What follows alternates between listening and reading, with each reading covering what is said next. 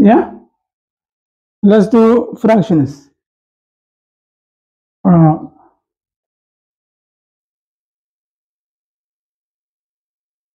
Okay, let's start doing multiply a whole number by mixed fraction. Whole number times 1/3. So this whole number and this mixed fraction. So mixed fraction consists a whole number and improper fraction. 2 is whole number and 1/3 is proper fraction because numerator is less than the denominator. So to multiply the whole number by the mixed fraction, so it required the mixed fraction to be converted to improper fraction, which is improper fraction is always the numerator is greater than the denominator. Okay, to convert this, for example, if we say a b/c is represents the mixed fraction, so to convert it, a times c plus b/c. Okay, so a is the whole number, 2, b is the denominator, and c the denominator. Okay, let's do that. 4 times 2 times 3 is 6 plus 1 is 7, 7/3. So 7/3 the improper fraction. So let's multiply them. So 4 is over 1, obviously. So any whole number over 1. Yeah, so 4 times 4, 7 is 28. And 1 times 3 is 3. Okay, let's see if can be simplified this one. 28/3, it is on its simplest simplified. Yeah, less than divide 28 to 3 to convert to mixed fraction. Okay,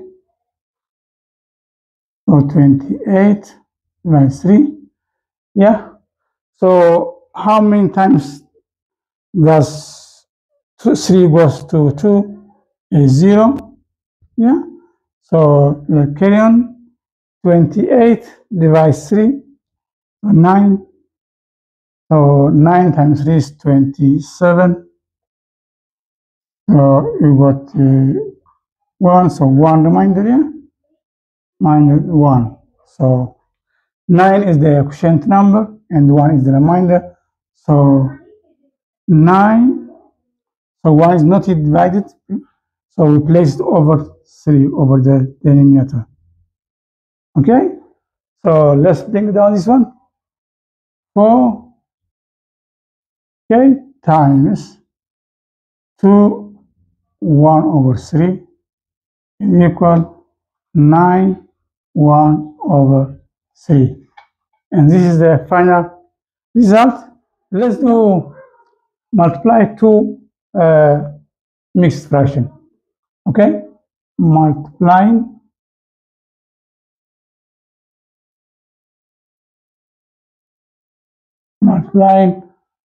2 mixed fractions.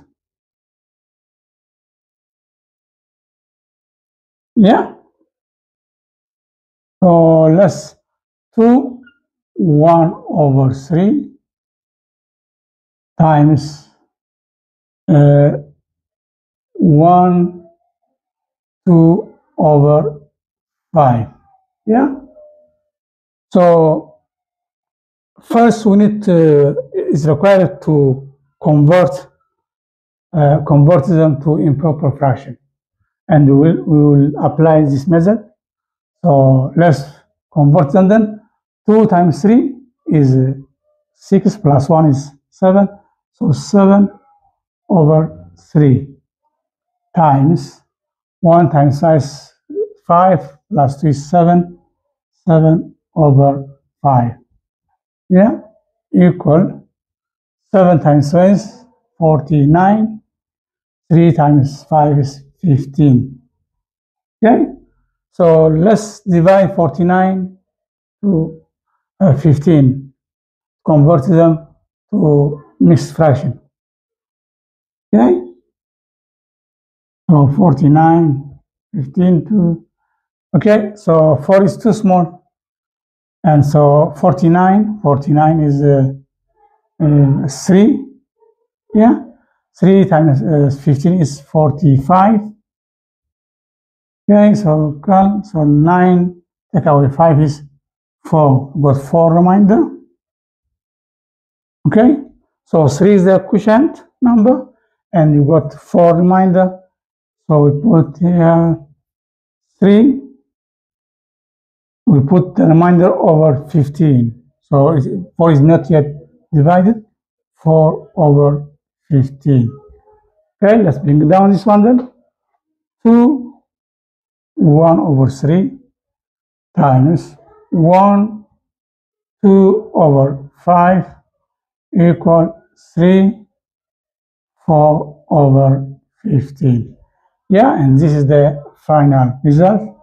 Thank you.